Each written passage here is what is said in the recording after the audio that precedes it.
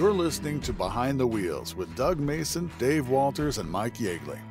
This is a show where we talk about heavy truck and medium-duty axle-ends. Doug, Dave, and Mike bring close to 100 years of experience and expertise in the transportation business.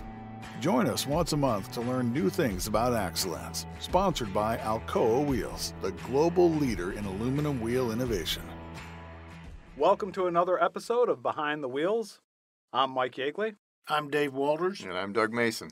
So we've spent a couple of episodes talking a little bit about holding things together.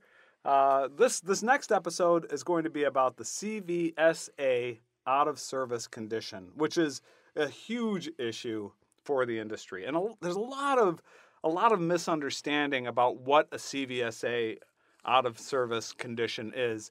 And so we'll spend this episode, next half hour or so, walking through that and explain that to you. Dave, you want to kick off and tell us a little bit about CVSA? Yes, I certainly will. I'm actually a member of CVSA, and they have, they have two meetings every year. They have meetings where we all come together, vendors, the officers, the inspections, the fleets, and we discuss about what is a violation, what's not a violation. And violations are so different than actual out-of-service criteria, and we're going to talk a lot about those later. The key is at CVSA is we come together to try to keep the safety of the roads together. CVSA are mostly, it's state by state, so this state might have these violations. Out-of-service criteria is everybody. Everybody agrees on out-of-service. So if they red tag your truck, that means, hey, they all agree on these are things that should be. So violations are different. So everybody will say, well, I got, red tag. Well, did they put the sticker on your truck and say it cannot be moved till repaired? No, that's a violation. So there are differences. But CVSA is an organization that everybody talks about. And what are most of them? Most of them are state police officers. And what they do is at the end of their career, and this is just generalizing, they take this CVSA job because it's kind of a daylight shift all the time. Yes, you may have to crawl under trucks and measure, brake cambers and stuff like that. But, they're mostly state police officers that chose to do that. There are some of them that have not. Well, and it makes sense. I mean, if you're going to have an organization, let's take a step back here. CVSA, what does that stand for? Commercial Vehicle Safety Association. And that's a group of, like you mentioned, it's industry folks, it's regulatory folks, it's the fleets. So all of them coming together and talking about what is safe and what is most critically safe. And so that's where the CVSA is all about. And there's more to just out of service conditions though, and these violations. Yes. Is you get a score, right? Isn't there a score that's associated with it? Yeah, and that can have a big impact on a fleet. When the federal government went to what they call CSA, CSA is controlled by your driver, your CDL drivers. It's controlled by these safety inspections. It's controlled by accidents. I mean, they score your company now, and if you get too many points, the federal government can put you basically on.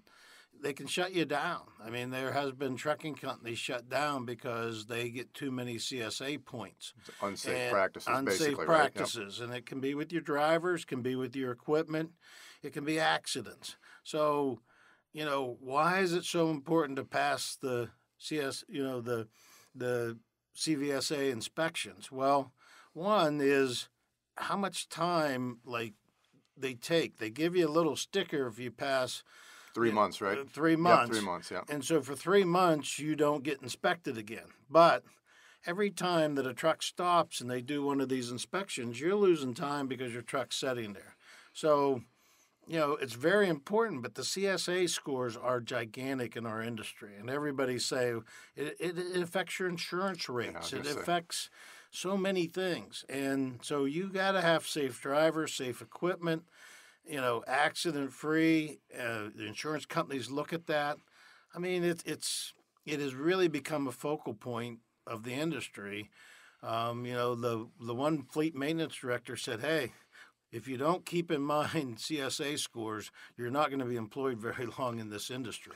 So let's take a little bit of time. We've talked a little bit about the CVSA out of service, and you mentioned red tagging. And that's when you get an out of service notice where your vehicle has been red tagged. It won't be allowed to move until you fix whatever it is that they've found.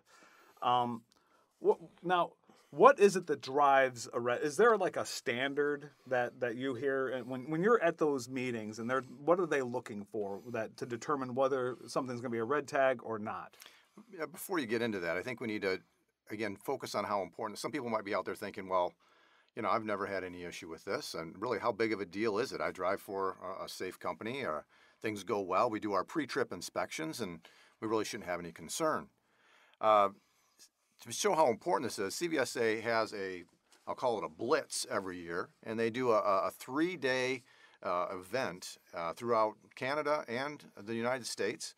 And just as an example, from last year in June of 2019, they looked at about 68,000 vehicles over those 3 days.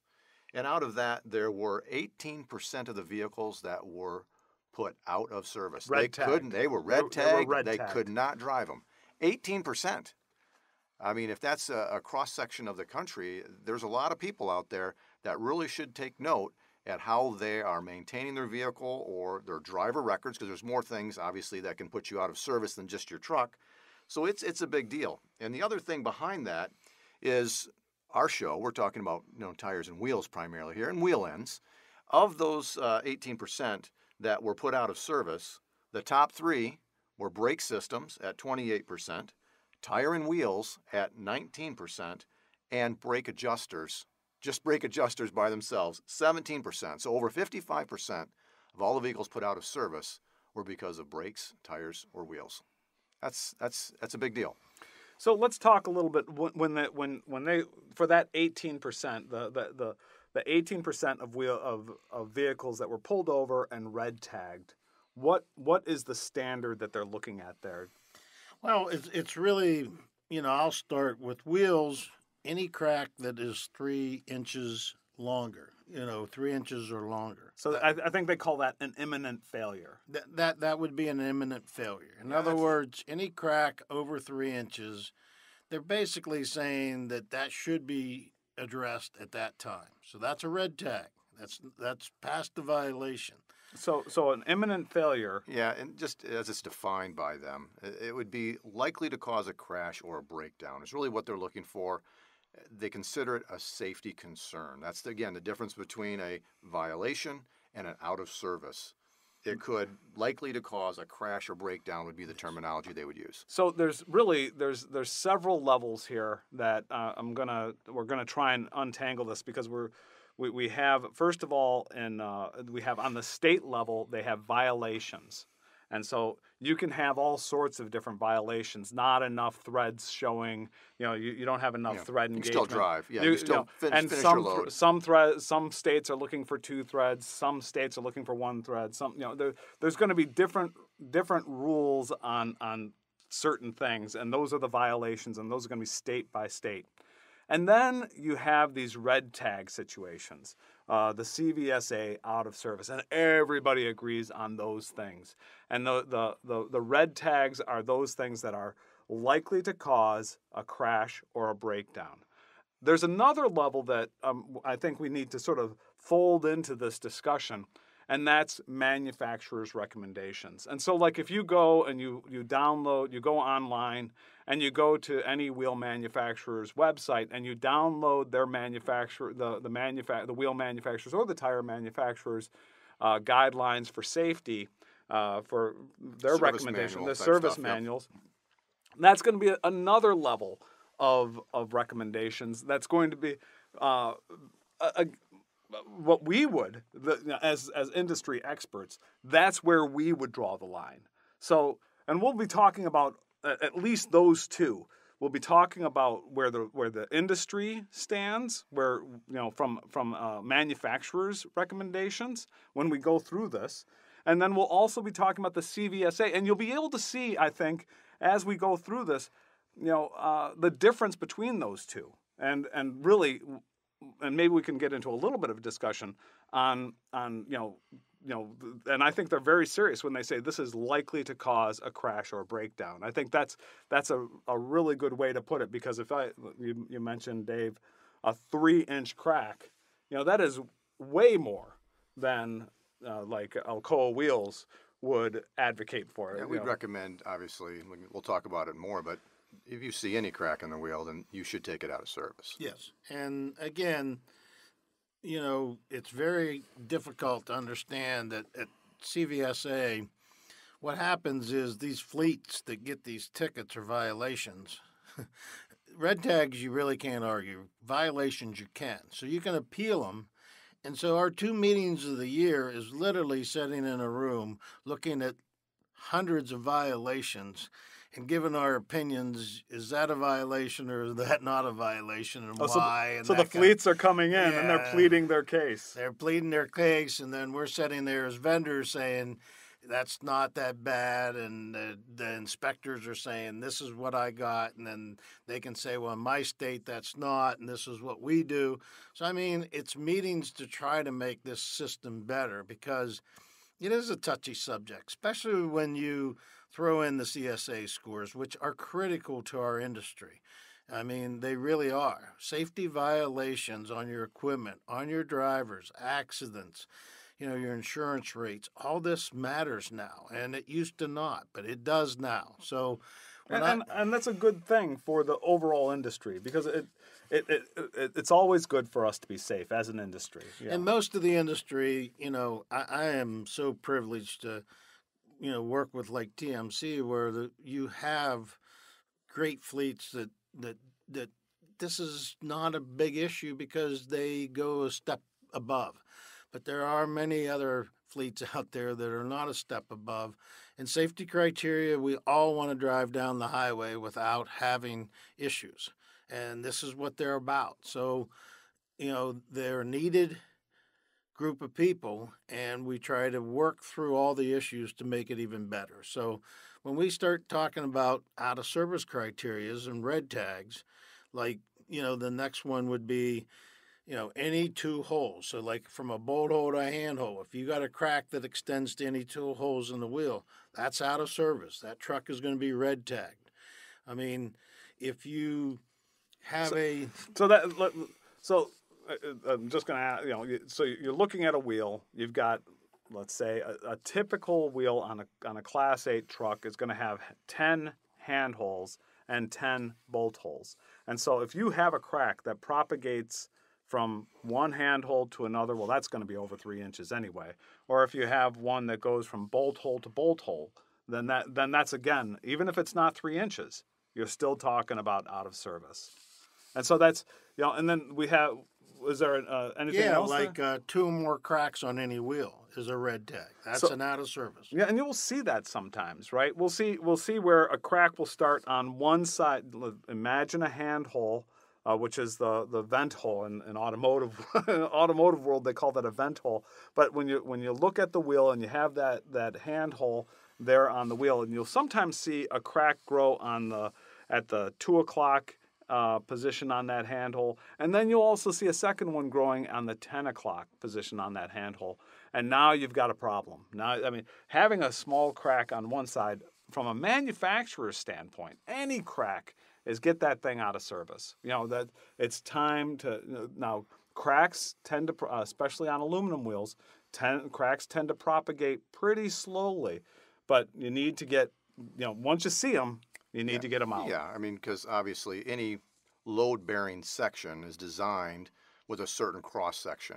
Right. And if you start to put a crack into that cross-section, obviously it's going to be weaker than it was originally designed, so that you'll continue to propagate that crack. And that's why we would want you to inspect and take that out of service as soon as it is seen. And what that 3-inch criteria is telling you is that this is a crack that has gone unnoticed for way too long. And so that's not just, if I was an inspector, I would be looking at that and I would say, well, this is not just telling me that they have a crack. It tells me that they have a crack and they're not they're not looking at it very often. Right. And so that's part of the reason it gets bumped up to another level of this red tagging. Now, one of the criteria that we probably get a lot about, welding on any wheel. Now, steel wheels are allowed to be welded from the manufacturers where they weld the disc into the rim. The drop center, or But that's only when the manufacturer does only it. when the manufacturer. So every time these guys will come in and say, well, I'm allowed to weld steel wheels. No, you're not allowed to weld steel wheels. A manufacturer is allowed to put a weld in the steel wheel to put theirs. So, being an aluminum wheel manufacturer, as Alcoa wheels are, we're allowed to basically say you're never allowed to weld on our wheels because it is a CVSA out of service, and that means it is not going to move. Yeah, just as another note on that, welding on an aluminum wheel, our wheels are, we don't get into another episode, they're heat treatable, ageable, and so when you put heat into it, you're changing the properties of that wheel. And we talked about wheels that get heated up on a previous show, and it'd be the same instance when you're welding on an aluminum wheel. You're going to change the properties that were intended for the wheel and reduce the strength of the wheel overall as well.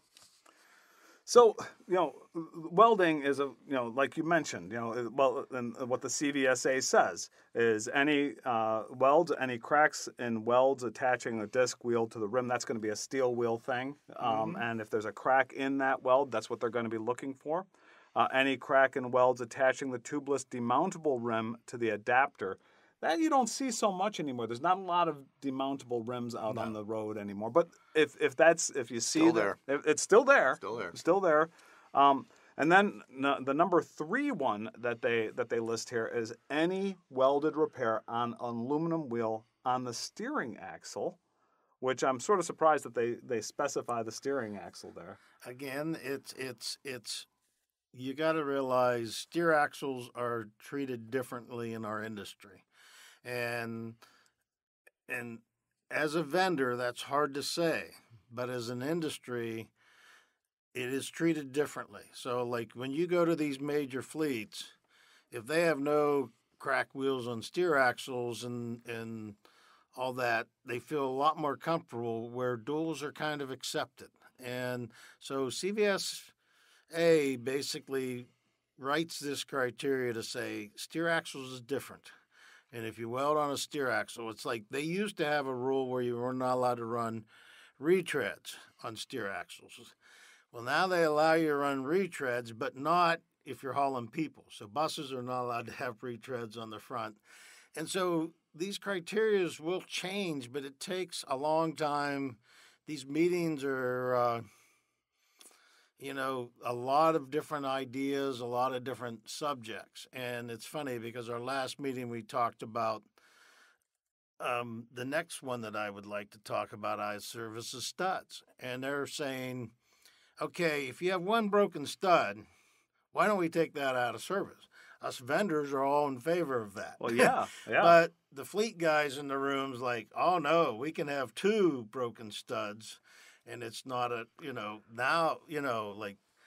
you're like, so those are the issues. One broken stud to me, I don't want to have that truck running down the road. There's a situation in place if you've got a broken stud. There's something going on that needs to be looked at. Yes. So like if you go and read the CVSA standard, what it's going to say about studs, it's going to say they're looking for loose, missing, broken, cracked, or stripped studs on a 10 fastener system.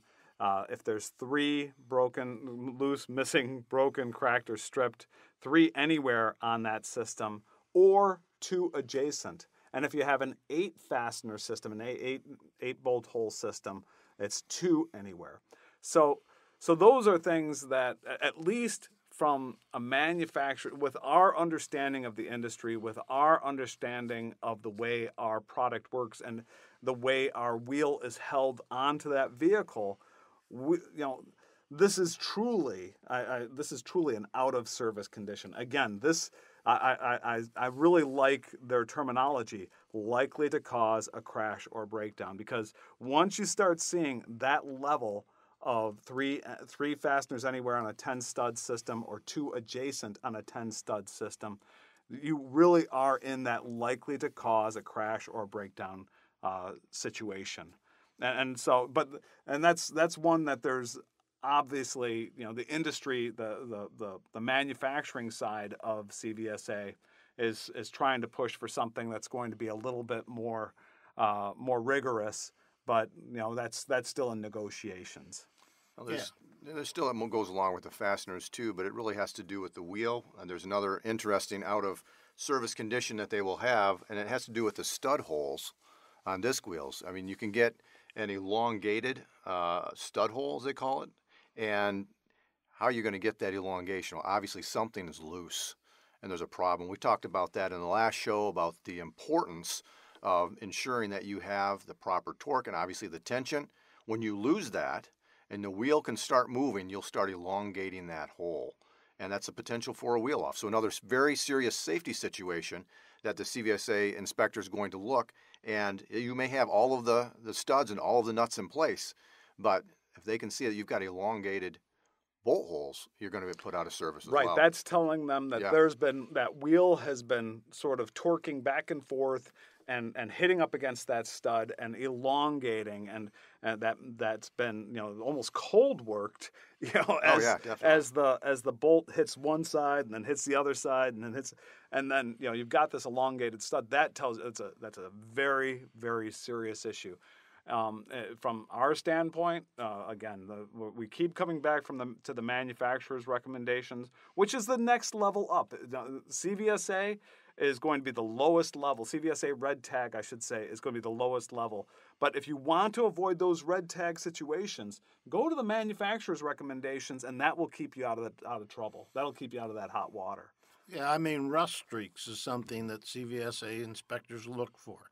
Rust streaks emanating out of the stud holes indicate that there's looseness, so they can violate you for that.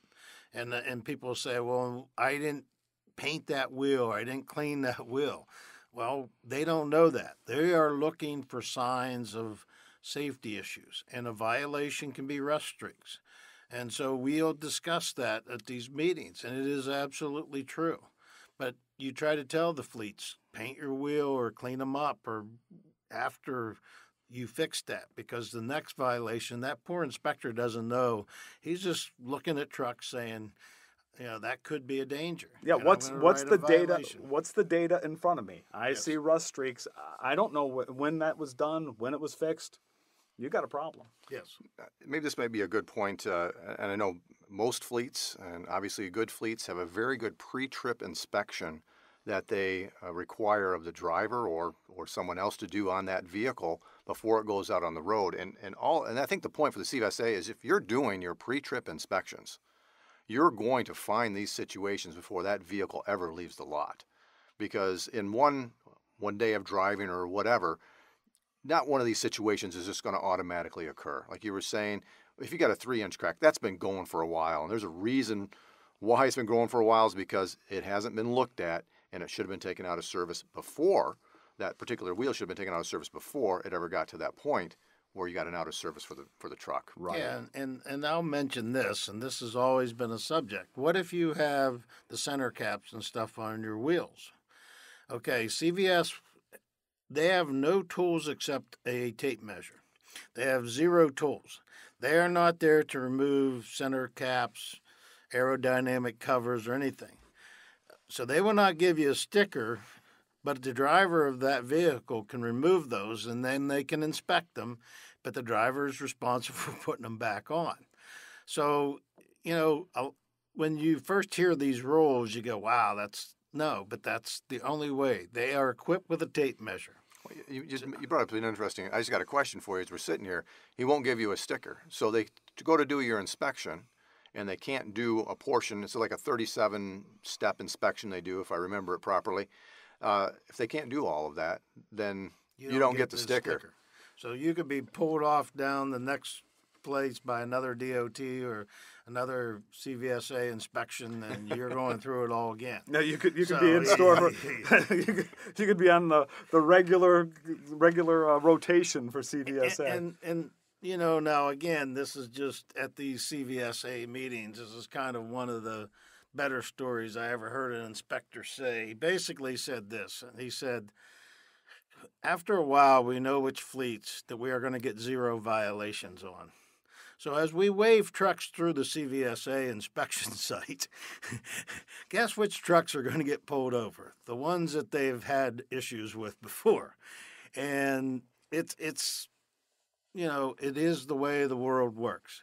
That guy doesn't want to do a 37 inspection on a truck that they know there are going to be nothing wrong with. They'd rather do the 37-step inspection on a truck that, hey, we've had trouble before. And they're like, well, they're profiling. No, they kind of understand that there are certain fleets. And the fleets are proud of it. Like, we've never had a truck red tagged. We've never had a, service violation. They're proud. Those are the great CSA scores because they have good equipment. Their drivers are great. Those are good things for a fleet. And they're very proud of that, and they should be because they took the step above. They these are the standards that we're going to take your truck off the road. They're saying we're so far above that. If we get a violation as a maintenance director, I need to be, this is a bad mark. And that gets us back to the manufacturer's recommendations. Those fleets that are being waved through, they get to save that time, they get to save that money, they get to their insurance rates are lower. There's a lot of money that they made a business decision to do that maintenance to the manufacturer's recommendations, and it's all about money. It's all about money, right? Yeah. And so it's just smart business to really drive to the manufacturer's recommendations.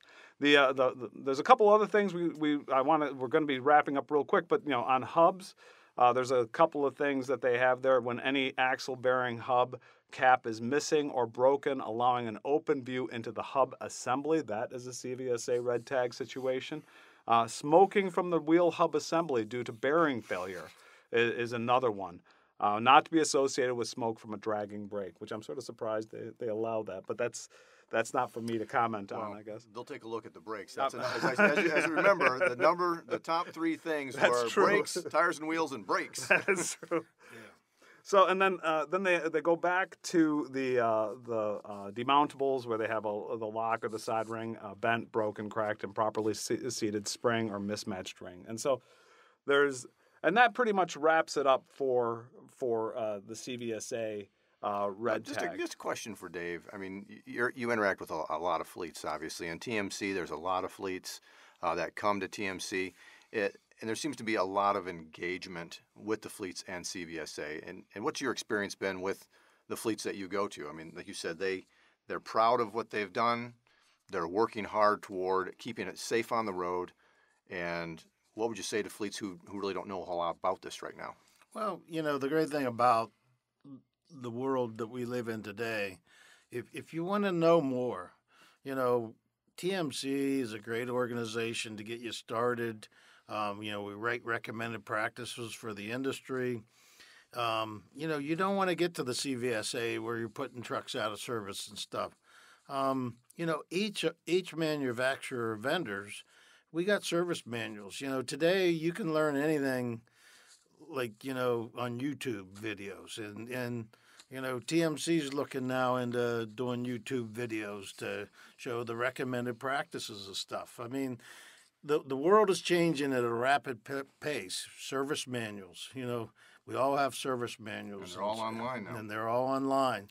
So, I mean, there's a great amount of information to say, hey, I don't want to be the guy being red tagged. I don't want to be running unsafe equipment.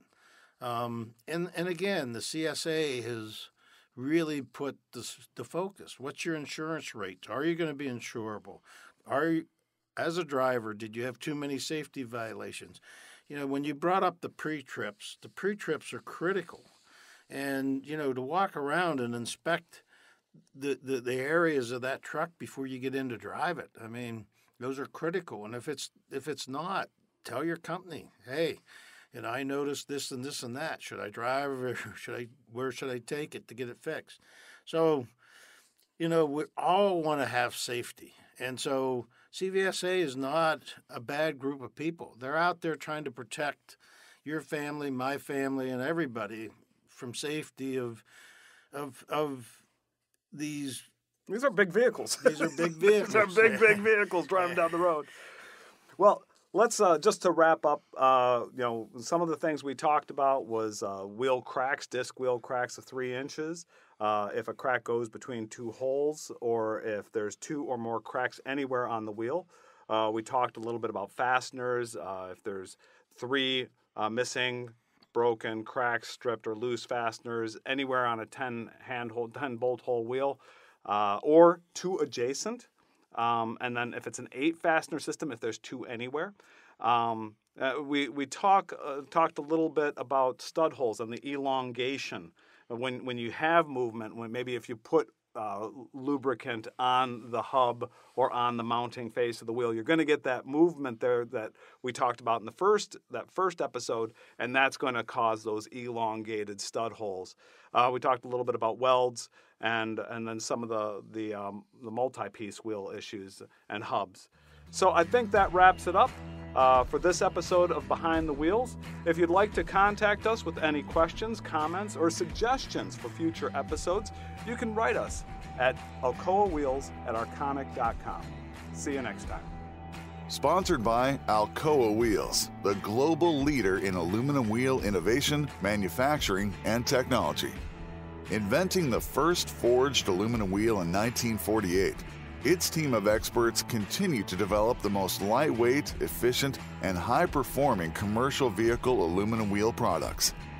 Bringing you revolutionary innovations like Alcoa DuraBrite wheels, Alcoa DuraBlack wheels, the new Alcoa Wheels hubboard technology, and the lightest truck wheel on the market, Alcoa Ultra One 22.5 by 8.25 wheel. Alcoa Wheels, the global leader in aluminum wheel innovation.